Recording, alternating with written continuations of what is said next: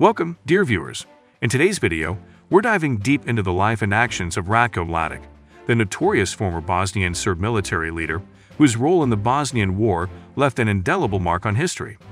We'll explore his rise through the ranks, his involvement in the Siege of Sarajevo and the Srebrenica Massacre, and the long road to justice that led to his eventual conviction. So grab a seat and let's unravel the complex story of Ratko Mladić together. Ratko Mladić, emerging into this world on the 12th of March, 1942, within the quaint village of Božanovići, nestled near the town of Kalinovik, in present-day Bosnia and Herzegovina, bore the weight of a brutal reputation. The former Bosnian Serb military commander gained infamy for his chilling role in the tumultuous Bosnian War, spanning from 1992 to 1995.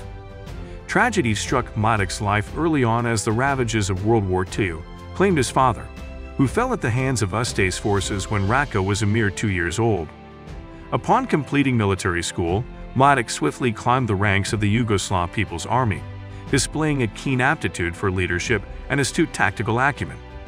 By the time the Yugoslav Wars erupted in 1991, Mladić had attained the rank of colonel.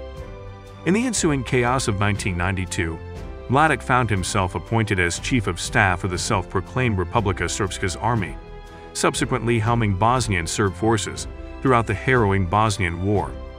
The international community would come to know him through two horrifying events: the Siege of Sarajevo, an unparalleled display of endurance in modern warfare, and the Srebrenica Massacre, Europe's most heinous act of genocide since World War II. Both events bore witness to the unspeakable brutality unleashed upon Bosniak civilians, culminating in the loss of thousands of lives and indescribable suffering.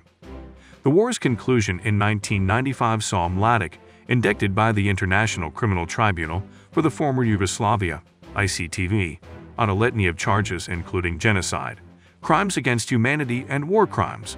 Despite the indictment, Mladić skillfully evaded capture, disappearing into the shadows for over a decade.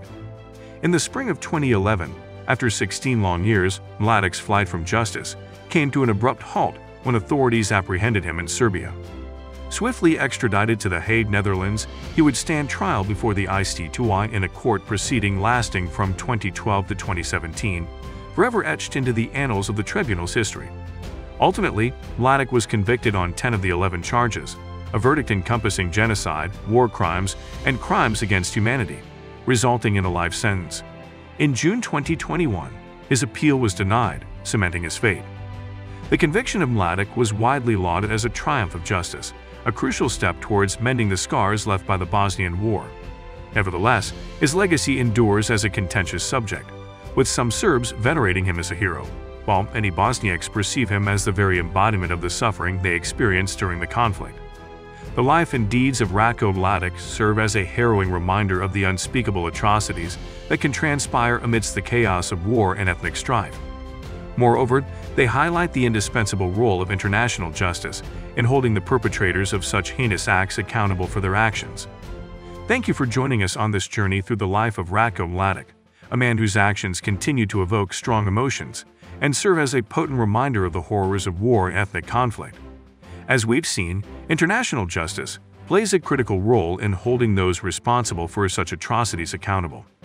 If you found this video informative and thought-provoking, please give it a thumbs up, share it with your friends, and don't forget to subscribe for more insightful content. Until next time, stay curious and keep learning.